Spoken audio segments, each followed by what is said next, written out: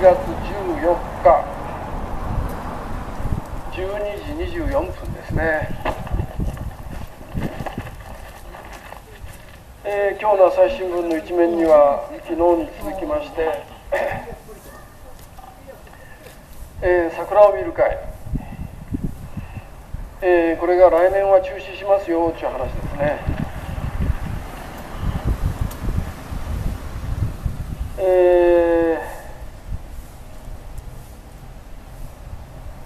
首相らに推薦依頼認めるというサブタイトルの意味わかんない。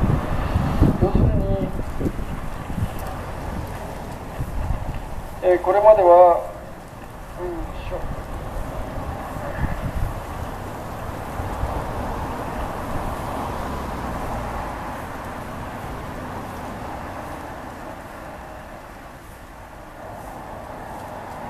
誰を紹介するか、誰を招待するか、この桜を見る会に招待するかということに、安倍さんは招待者の取りまとめなどには関与してない、全然関係ない。要するに自分が誰を呼んでほしいなんていうことを、そういう意思表示をしてそういう行動をしたことはありませんと言ってましたが、そして、官房長官、菅官房長官もそういう枠、誰をどれだけ呼ぶかなんていうその枠、首相枠なんていうものはありませんと言っておりましたが、一転して、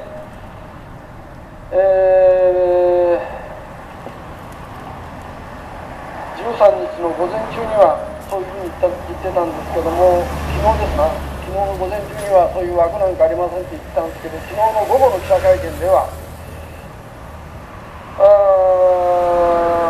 官邸内では首相、副総理、などの事務的に推薦依頼を行った上で取りまとめを行っている。要するに推薦依頼というものがあるという、推薦を依頼するという枠があるよという話ですな。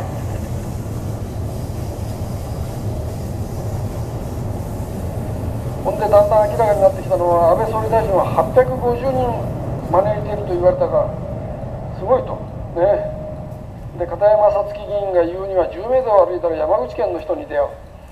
安倍さんの出身したところは山口県で選挙区なんですな。そこの選挙民、自分に投票してくれる人たちにお礼としてですよ、この桜を見る会に招いてね、皇族とか衆参議院議長とか、いわゆる偉い人たちがいっぱいいる場所に、自分の地元の人を呼んでいい思いをさせる。料理食べ放題、酒飲み放題、こういういい思いをさせていますよ。で、安倍さんは850人もその地元から呼んでいい思いをして、安倍さんが総理大臣でいるおかげで自分たちはこんないい思いができるんだとみんなに喜んでいただけます。めでたいことじゃ、そういう話ですな。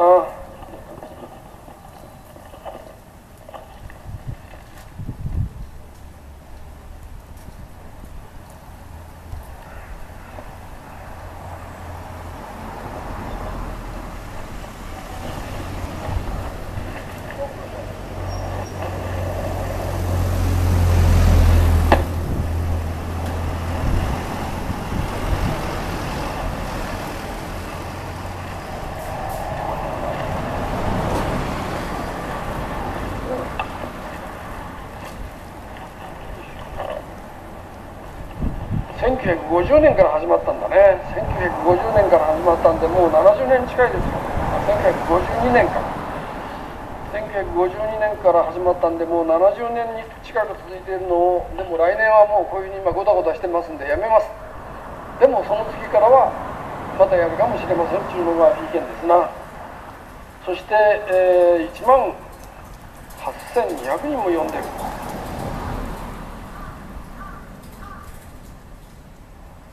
5700万円かかるんだね。ほんで結構レベルの高い寿司屋を呼んで寿司を食わして酒を飲み放題にしていい思いをして、これは自分たちの選挙民に対してのある意味じゃ利益供与、選挙違反じゃないんだから声が出てる人なんですね。まあ選挙違反だよね、これはどう考えても。自分で金出しても選挙違反だけども、これをですよ、国民の税金でこれをやってるって言うんですよね。自分たちの地元の人たちにいい思いをさせるのを、国民の税金をたくさん使ってこういういい思いをさせて、これが犯罪でなくて何だろうかという気がしますけどね。でどうなりますかという話ですけどね。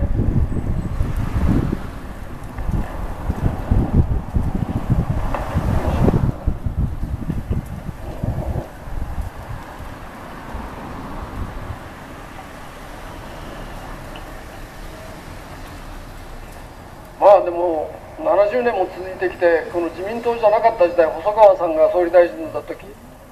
とか、村山富市さんが総理大臣だった時とかどうなったかということはちょっと気になるわね。結局今の時点では与党の国会議員や特に枠はそのレベルによってその人の役職によって党三役が何百人とかなんか決まっていて、偉い人ほどたくさん呼べる人数が決まっていて、それを細かいところまで振り分けていっちゃうのね。まあ面白いことやってますけどね。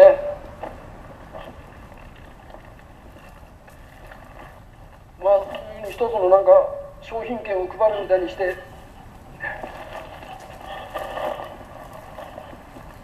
偉い人ほどたくさんもらえてそれを利用できますよ。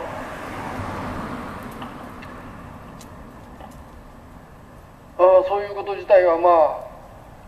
あいいわけがないよ。でだから今私が一つ疑問に思っているのは、その細川内閣や村山内閣の時にはなかっただろうね。だからその時とかに、似たようなことをやったんであれば後ろめたくてそういうことに関わっていた人たちは追及できないだろうねという気がしましたね。それともう一つね、今回この名簿に関してね、速やかに破棄した、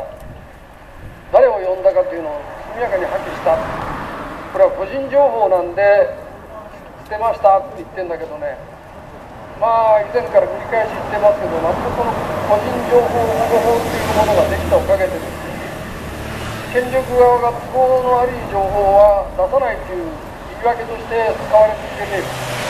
非常にね、私は迷惑なこの個人情報を保護するということ自体のね、考え方というのがね、一般国民にとっていいことがあるんだろうけどもね、自分が知られたくないことを知られないようにするということはあるんだろうけれども、ほとんどね、利益を得ているのは権力側だよね。この辺を認識してね、個人情報ですから個人情報ですからといって都合の悪い情報を一般国民に示さないということをね、改めさせるような考え方、法律作っていかなきゃいけないよね。でちなみにその皇族が出るっちゃ、園遊会とかそういうの名簿はちゃんと残っていて、そして今回も結局はまだこの名簿が残ってるということが明らかになって、文科省かどこかがこの名簿がありますよということになったんだけどね、それにしてもこの個人情報をだからという理由で権力が自分に都合の悪い情報を出さない、自分の都合の悪い事実を知られたくないためにその時の記録を捨ててしまうとかね、そういうことはね、改めさせなきゃいけないですよ。で今回のこの個人情報だから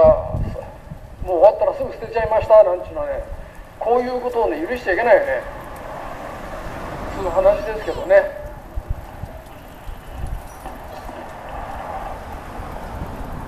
結論を言えばですよ、こういうことをずるいことね、森掛学園問題もそうですけども、権力を利用して本来やっちゃいけないようなずるいことをやる、総理大臣たる者がやる、権力者たちがやることを一般国民がちゃんと追及していきますか、どうですか、そういうことをしないと結局ですよ、その山口の県の呼ばれた人たちみたいな人はいい思いをしてそれでいいんじゃないかと思うかもしれないけど、結局全体として不幸なことが起きる、弱い者が切り捨てられていく、そういうことが繰り返される。だから自分だけがいい思いをしようなんていうことを肯定してはいけない。自分はいつかそのいい思いをしているグループから外される、そう考えなきゃいけないんだろうと思います。